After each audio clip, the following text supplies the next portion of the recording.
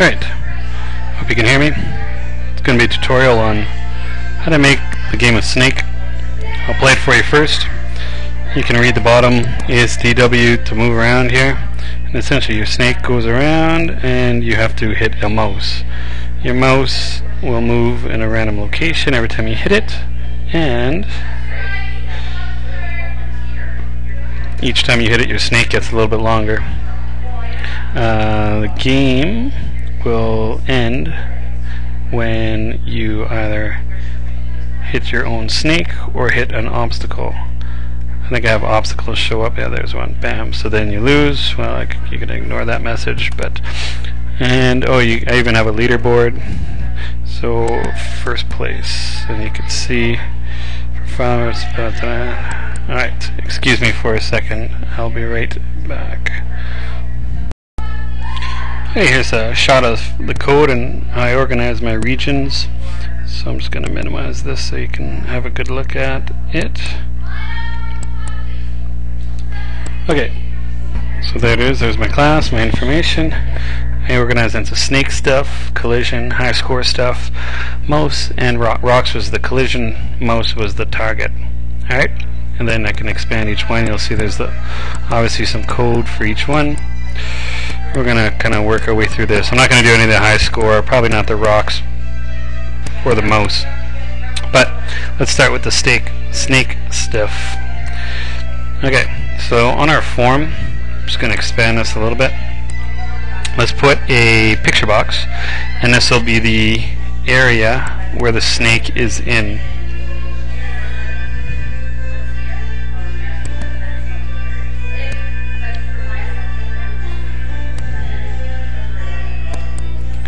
Give it a color so that we can tell where it is. Naming conventions that I always use, picture boxes always start with PB.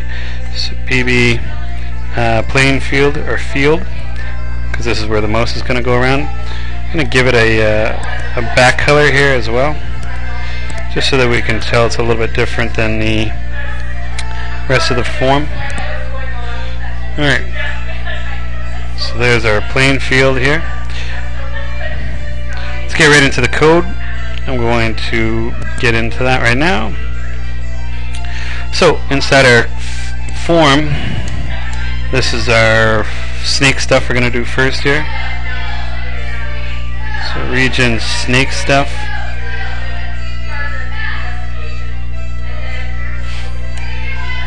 Okay, so the way I organized it is I had the snake as an array of picture boxes. So let's go ahead and declare the picture boxes. Dim snake as picture box.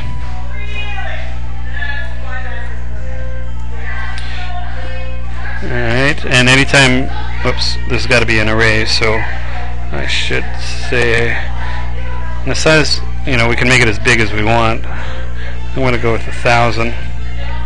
So I know I never have issues of running out of the snake. And then anytime you have an array, you should also have a counter. So dim, and essentially the counter is going to count the picture boxes, which also happens to be the length of the snake.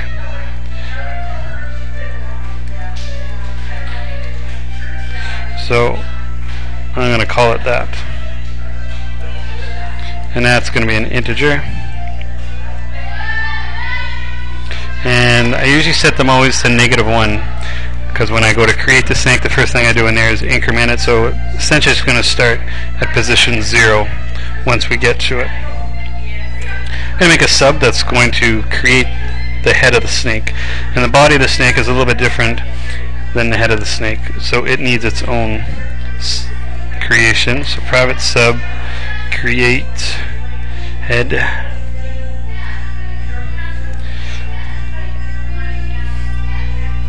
Alright, so we are going to increment length of snake.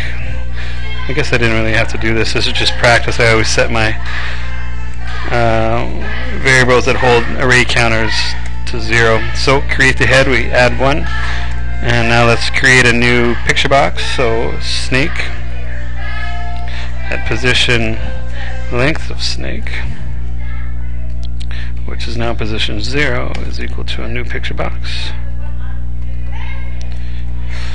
Alright, next we're going to do with statement. So we're going to say snake at position length of snake. Whoops. Length of snake dot. Check that. Sorry. Forgot the word with. With length of snake. Oh, forgot the brackets. There we go. So let's give it height and width. So dot height. I made mine 10. So height and weight, width of 10. Let's give it a back color. I'm going to go white this time. What else does it need? We should give it a location. Let's go dot top. I need a random number here, so I'm going to declare a new variable for random numbers. Dim r is new random.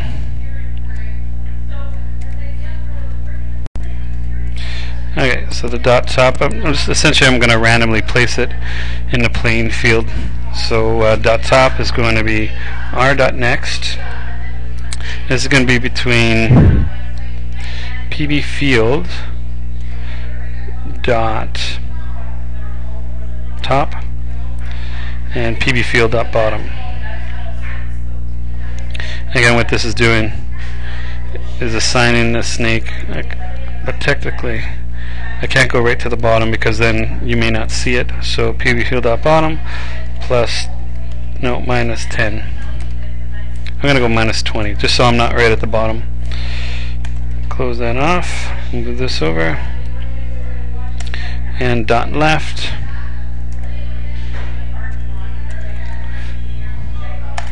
Actually, what I'm going to do, I'm going to put this in a, because this is where it's going to be at the start of the game, so I'm going to put it in the middle of the playing field.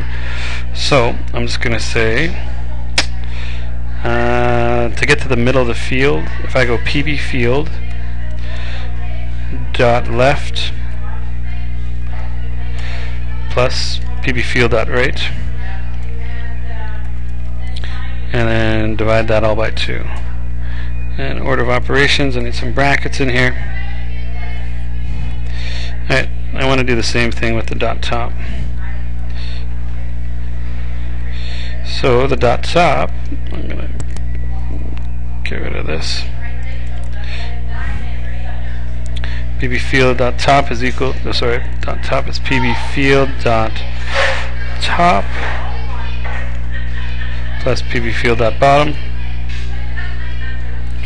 divided by 2. Order of operations, put some brackets.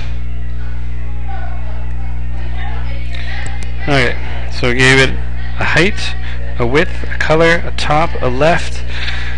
I think that's all we got to do. Okay, next we got to give it controls. Who gives it controls? It's the form.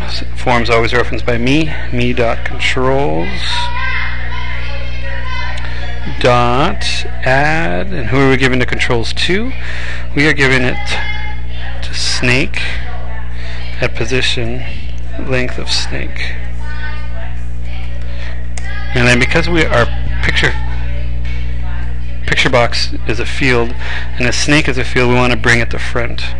Just like anything with layers, you want it to sit on the front. So snake at position length of snake dot bring to front. Okay, so now in our form load, let's just go ahead and go to form events. Whoops. So form events, and then over here let's go to load.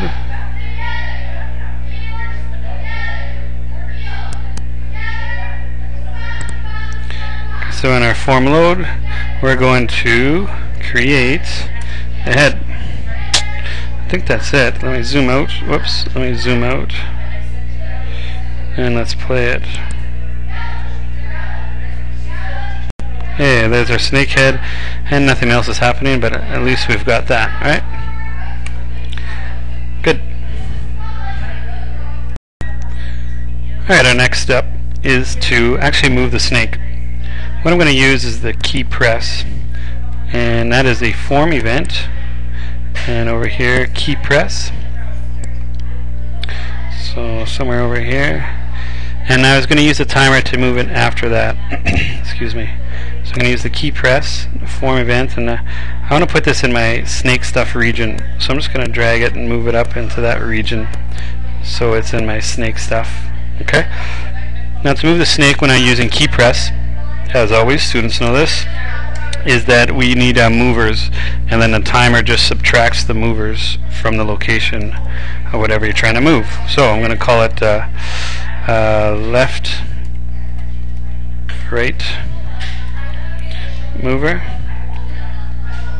That's an integer, and we're going to set it to 0 to start, and then we're going to also do the same with a up, down mover, and set that to 0 as well. We also need to know what direction the snake is going, because we add the next snake, the body of the snake, based on what direction the snake is moving. Actually, no, I'm going to leave that for now. That's a little bit more complex than we need to. So in the form key press, which I'm in right now, based on what the user presses is the direction the snake's going to move. So I'm going to use a select case here. I can always forget if it's case select or select case. I think it's case select. And it's e.keychar. And e.keychar is going to be equal to whatever ASCII value, not even ASCII, it's going to compare what's pressed on the keyboard. So our first case, I'm going to use the letter A, and I'm using ASDW. So if the letter A is pressed, that means the snake is going to go to the left. So that means left right mover, whoops, what did I hit there? Left right mover is going to be equal to -10, right? Because it's going to the left, meaning its Y value, check that, its X value is going to be going lower. And we also want to make sure the up-down mover is set to 0, because we don't want the snake moving up or down. I think that's it. And then we want to go case, let's go to the right, so that is D. And this is going to be left right mover is going to be equal to 10. And up down mover is going to be equal to 0. Next case, let's go up.